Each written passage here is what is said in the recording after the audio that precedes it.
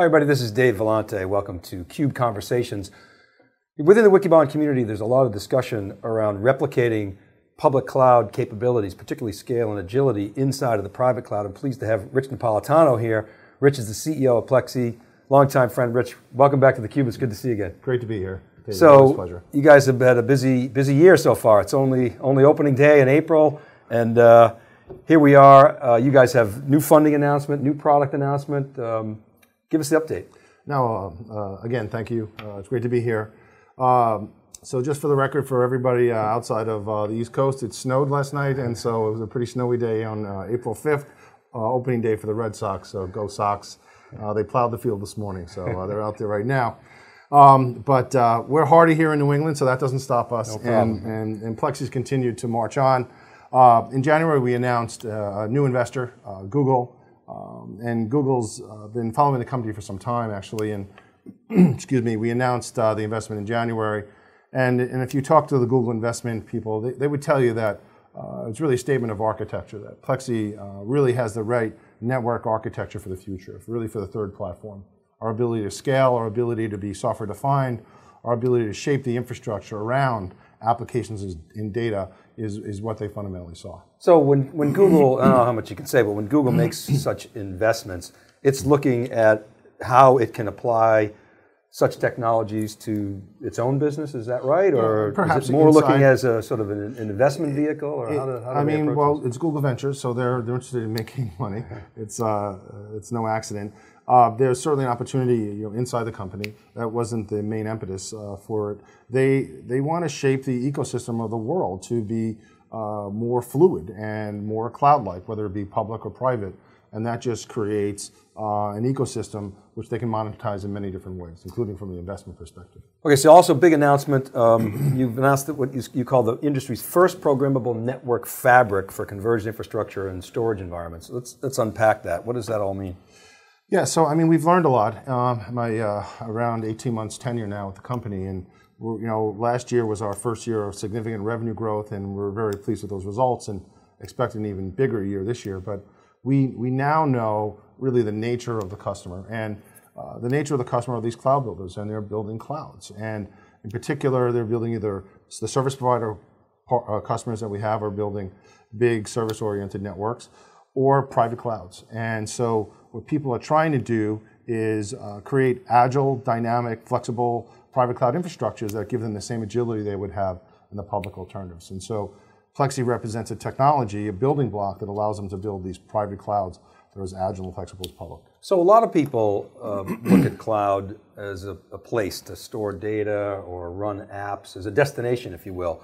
What we see is really the business impact of cloud is about the operating model. Correct. How are you and your customers affecting the operating model in a cloud context? That's a really great question. I think really the essence of the strongest part of our value propositions. We have a CapEx savings. If you look at it, on our architecture, you have 90% less cables, 1/3 less devices. But really the big saving comes from the operating expense, because our network is really invisible to the application, invisible to the operating environment. So, we're so well integrated into the VMware environment that the network is really shaped around the VMware cluster. We're so well integrated into, various flavors of Hadoop. Hortonworks is part of our announcement, Cloudera as well, where we can shape the network and therefore compute and other resources around the application and data.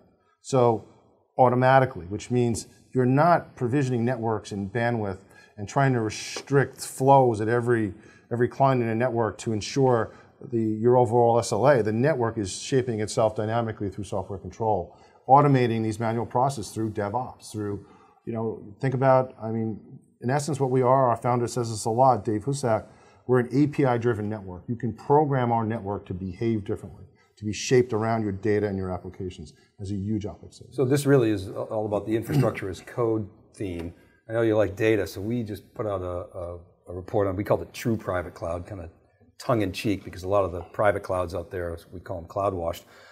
But we quantified that there's over the next 10 years, about $200 billion that is going to shift from non-differentiated infrastructure management into vendor R&D. That's really your business. That is our business, certainly. Okay, so talk about that a little bit in terms of how that's affecting organizations in terms of their skill sets and how they should think about moving forward. In fact, I mean, it's interesting that you bring this up. We know we have a really hot prospect when they latch onto our highest level of our value proposition, which is really DevOps. When they start understanding that they can program our network seamlessly, when they can manipulate our network through software to meet their overall SLAs, that's when we win. We don't need to say much else. They almost self-identify, but they actualize in terms of really understanding the value proposition. So that's that everyone is trying to automate, and so because they need to take these manual steps. Precisely, our network is not managed as a group of individual devices. Our network is managed as a network. So when you program our network, our APIs work across the entire network. So if you set up a VLAN between California and Tokyo, you're not touching the hundreds of devices in the network. You're just telling the network that you want a VLAN from here to here. That has huge implications because the alternative is touching hundreds of potentially devices in your network and programming through a CLI or typing into a CLI, which is extremely error prone. And some of the kind of traditional networking players will create kind of an overlay script that overlays the CLIs on all these devices, and they think that that's automation. That's not automation, right?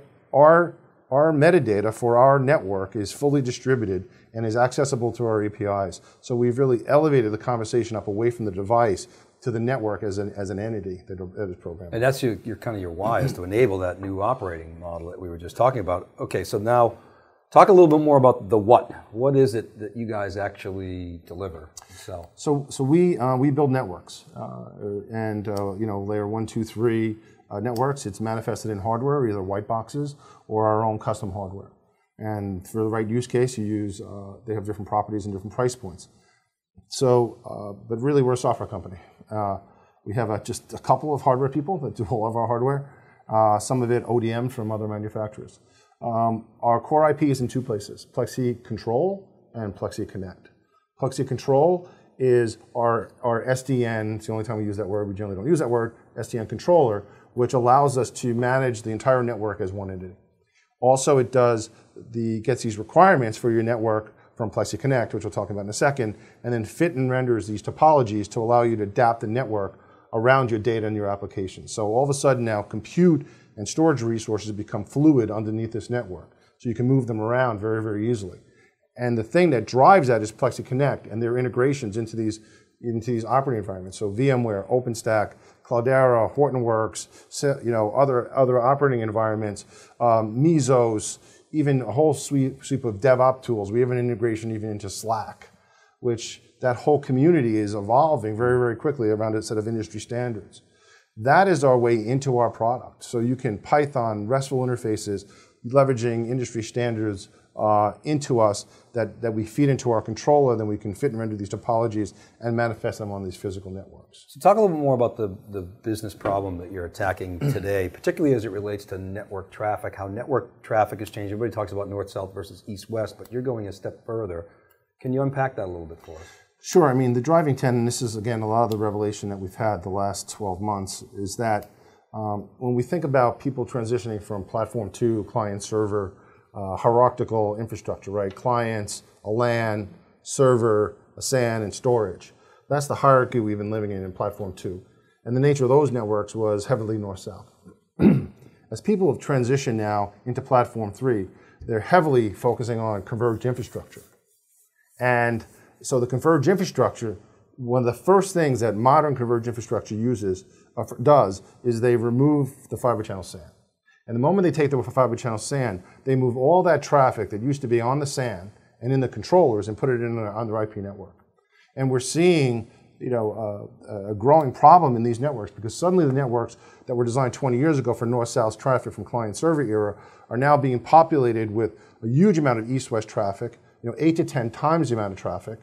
And also now the metadata that's used to manipulate these storage subsystems now is on that network, which is extremely latency sensitive, and the integrity of that data must be protected. So that determines the performance of your entire system now is determined by your network. As a storage guy for a long time, as you know, we solved the latency problem in storage with flash. But now we've just created this new set of problems, which is the moment we converged infrastructure and removed our SAN, now the network is the next new bottleneck. And we need networks that can adapt. So our integrations for vSAN or Scale.io or Nutanix or SimpliVity and others allow us to dynamically shape the network to avoid congestion. So all different types of traffic, north, south, east, west, metadata management, recovery traffic for a back-end storage subsystem, the various stages of Hadoop processing can be separated on the network and avoid these hotspots that we call microburst in the network, where you have a hotspot in your network that you really can't see because you think you have enough bandwidth in your entire network, but there's so much traffic north, south, and east, west that you create these very, very high latency spots in your network. It's like whack-a-mole. Every time you change something in architecture, a new problem jumps up. But talk about a specific example. Let's take Nutanix, for example, where you've got converged infrastructure, hyper-converged infrastructure. Isn't the network capable within that system of handling this problem, or where does it break down? Explain that. So whether it be Nutanix or vSAN or other things, or even for that matter, just any classic Hadoop, they all have the same challenge, which is if everything is kept within the rack, you wouldn't have a problem. As you go to the second rack, you probably don't have a problem because there's not much east-west. As you go to your third rack and beyond, as you achieve scale, as you want to stretch it elastically, geographically, then you run into these challenges. And so you won't see these challenges until you go beyond the first rack or third rack, and then you begin to scale. And suddenly you realize you just can't throw bandwidth and buffers at these problems.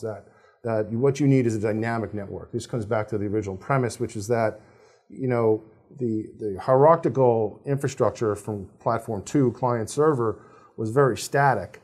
And what you need, and you could build that infrastructure and then pour data and application into it. In this new world, the data sets are so large, they're growing so quickly, the applications grow so quickly, they all scale horizontally, and what you can't just build the infrastructure and pour data and applications in. You need the infrastructure to be built around it. You hear people talking about bringing compute to the data. Mm-hmm. That's another way of saying, I need to shape the infrastructure around the data. And so the idea that you'd build a static network that's hierarchical and rigid is so 20 years ago, right? Because the applications and the data sets are so large and growing that the infrastructure needs to be dynamic around that. And that's what a lot of the web scale guys learned a long time ago. Because you're not moving the data. Yeah, you're moving the data. Yeah. And these applications are growing horizontally so quickly that you can't pre-engineer the network anymore. The day you cable a network, hierarchical network, your bandwidth, latency, and everything about your network is determined. And that does not support this idea that you need to build a private cloud that's as agile and flexible as the public alternatives. But you're going for scale. Big obviously. Time. It's not sure. it's not a single rack or a single box. Wikibon's not buying this thing. Not this year, soon. but we're working on that. We'll get there. We have a thing called Switch Zero, which we'll talk to you about a different day, which is the switchless switch. But anyway. Okay, all right, good. We'll get there. But so when you think about the TAM, how do you size this opportunity? It's very large. It's basically data center networking. Mm-hmm. So it's, depending on whose math you use, $30, $40 billion TAM. It's really, if you look at, pretty clearly Cisco's dominant, mm-hmm. and Arista's doing a phenomenal job, really being the alternative in that market. And so, we're the guy behind Arista by a few years and taking a different architectural approach. Talk about the channel a little bit. We were talking, recently about that and how there's big changes, and it's driven by cloud. Obviously, open source is changing, the whole pricing structure of our industry. But how do you see the channel evolving? You've got the guys who move boxes. Mm-hmm. That's sort of, the historical sweet spot. I presume you're not skating backwards. Talk about your channel strategy, channel partners, your ecosystem that you're building out. What are you seeing there? So that's a big part of this year, actually. So it's really great questions. So last summer we signed Arrow as our master distributor, and there's no accident that we did that. And Arrow actually partners with a lot of the other technology companies that we're working with, whether it be Nutanix or Cloudera or Hortonworks. So that there's a new ecosystem of technologies that Arrow wants to bring to market to enable these cloud builders. So the cloud builder customer isn't consuming just a Cisco switch or an EMC array or a NetApp box. They don't buy that way. They're not just looking for best of breed product. And the partners are now reflecting that. So there's this move away from the classic box pusher, right? I'm an EMC VAR, I'm a Cisco VAR. To us, they would look more like a system integrator because they think more about the application and the use case and less about the physical infrastructure. They would approach it more from the top down. And so they're trying to solve a business problem and use the right technology to solve the problem. And so they're less about, I'm a Cisco CCIE as I am, I need to scale a VMware environment from 20,000 to 48 to 100,000 VMs. And how do I do that? How do I have an elastic VMware environment that I can stretch geographically and reduce my operating expense? They think, data center in as opposed to component up. It's a very, very different. So this cloud builder concept that you guys have been talking about is interesting. So what are the attributes of that persona? Is it an architect? Is it an infrastructure person? Is it an apps person? Yeah, so we've named them, and we actually have a list of attributes, which I won't go into all of them. I don't give away all of our secrets, but they think really top down. Probably the single biggest thing is they think top down about the infrastructure. That they think about flexibility and agility.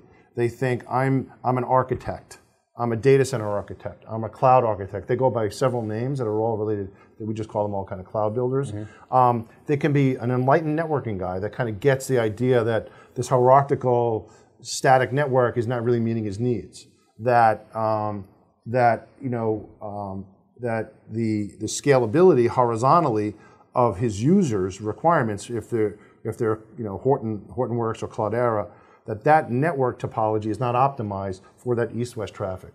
That there's these network architects that aren't just skilled in kind of understanding Cisco CLI commands and protocols, but understand the real nature of what a network represents. And what a network represents is an ability to enable applications to do what they need to do, right? Which means I need to meet my SLA. I need to have low latency. I need to have extremely high throughput. I need to be able to meet these thresholds of SLAs, or the applications will then start reacting to the lack of the infrastructure being able to meet their SLA, which ends up potentially causing pathological problems because the applications then start moving applications and data around to work around the fact the infrastructure is behind them.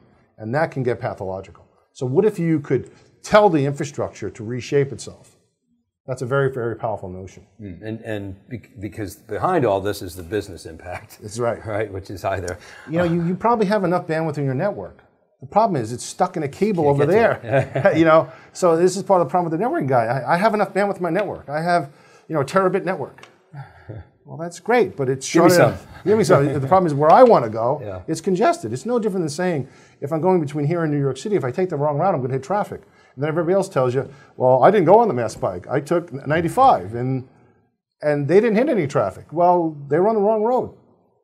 Tough, right? What if you could know that? That's really the essence of what we do. We can move the bandwidth around to solve your business problem. You probably bought enough bandwidth. It needs to be flexible. The ways of networking. The ways of networking. We talked about this last time. All right, so talk about the market a little bit. I mean, you just did a raise. It's not easy to raise money these days. Mm-hmm. You're seeing that. You go out to Silicon Valley a lot. I do as well. VCs are tightening up. B rounds are really, really difficult right now. You got to be pleased. You got a big investor, big name investor. Yep. Talk about what you're seeing in the space, how you guys are doing, and just in terms of funding, what's next for you? Sure. So, I think we may have talked about this last time. I'm always raising money, so it's just the nature of what we do. CEOs. So that's what we do. Job, right? So right? whether it be this quarter, next quarter, I actually talked to an investor today. So the good news is a lot of people following us now, which is great. So we will we will do another raise this year. And you should raise when you don't need it, and we don't need it, so we'll raise. Mm-hmm. I mean, that's pretty simple. The market for capital is tighter, right? What they want to see is results, right? There's been a lot of stories about SDN and other things. So I think we're past that. The trough of disillusionment is almost over. And some of us have actually figured out how to monetize these things. And so those guys that do that and solve real problems will be successful and raise. The challenge now is to really perfect the go-to-markets, and that's where we're really focused. So, what's your head count now? We're still under 100. We didn't really disclose that, but we're like 90 people. We're not a lot. We never really grew too fast. We're ramping sales, but until we see opportunities in different markets, we don't hire, right? So we're very judicious about that. So when I first joined, we had offices in several different places. We shut them all down because it just wasn't prudent, and I don't regret any of that. I wish we had presences in some of those places now, but I can always rent a conference room for a meeting. So you got a beehive going in New Hampshire. Yep. Right, but it's substantial. It's substantial, and then we have some guys on the West Coast, our partner engineering group, which does a lot of these integrations that we're talking about, whether it be Hortonworks or Nutanix or VMware, or next up is actually OpenStack. And you've done some stuff with Cloudera as well. We've done some stuff with Cloudera, actually, yeah. So having that point of presence out there from the development side is really important to us, because that's where a lot of the technology partners are. Okay, so it's kind of a bi-coastal, ratchet game here? Is that what we should expect? The right skill out there. We'd love to expand closer into Cambridge, but there's no plans to do that right now, given the current climate. Well, but I mean, there's a lot of uncertainty right now, and you guys have, pretty strong vision, so you must be able to attract, certain people. I know New Hampshire maybe is a little tougher than Palo Alto, but Palo Alto is so competitive, with regard to salaries and so forth. So it's a balance, right? Especially the skill sets that we go after. Especially now that, we're several years in, and there's actually some very interesting projects coming up as parts of our system that we're actually rewriting now. And since we have such strong talent, and the architecture is very well defined, it's easier to get developers now to kind of work on a piece, because it's like, I can own this piece. So it's not hard to attract talent, and so we've been pretty fortunate. And what the talent you're looking for is what, systems expertise? It's really software. The prototypical background is kind of operating systems, but they don't really almost teach that in school anymore, right? So think about connect this API to this API. Those are the guys we want. And languages don't matter. Any engineer worth his salt can, sadly I don't speak Italian, but I did program in C, Ada, Bliss, COBOL, PL1, 68,000, 86, 6502, VAX, Mixed, Alpha. I know a lot of languages, so languages are not a problem for any real engineer, right? So we're not hung up on that. What we're hung up on is guys that really want to change the world, that believe in the vision, and that will just crank, right? Learn from more seasoned guys. So we've had no problem attracting that 6502. Yeah. Rockwell. 6502. I did work in that, yeah. So, okay, so you're going to raise money this year. Other things that we should be looking for, selectively targeting, sales growth, right? That's selective targeting sales growth, kind of leading the sales charge as we expand. We're engaged in a lot of OEM conversations around, how do we deliver this in integrated offers. So there's a bunch of that going on. We have some very interesting data center partnerships going on. A company called Aligned Energy that's building kind of next generation data centers, highly elastic data centers, extremely power efficient, and their model is that they have some very interesting power and cooling technology that allows them to have what's called linear PUE, so very efficient data centers as they fill. And so they're very disruptive in the business model, because you only pay for what you use in the data center. You don't buy so many square feet and pay for it over 4 years. You pay for exactly what you use, and they can do that because they have key enabling technology. And they looked around for a networking partner, and they need a network that's extremely elastic where they can control the traffic in the data center. And who does that? Right. That's kind of what we were born to do. Right. So they program our network to deliver bandwidth in their data center dynamically. It's a kind of partnership made in heaven. Nice. And really good guys, and they're growing pretty quickly. So you'll see announcements around those kinds of things as we roll forward. And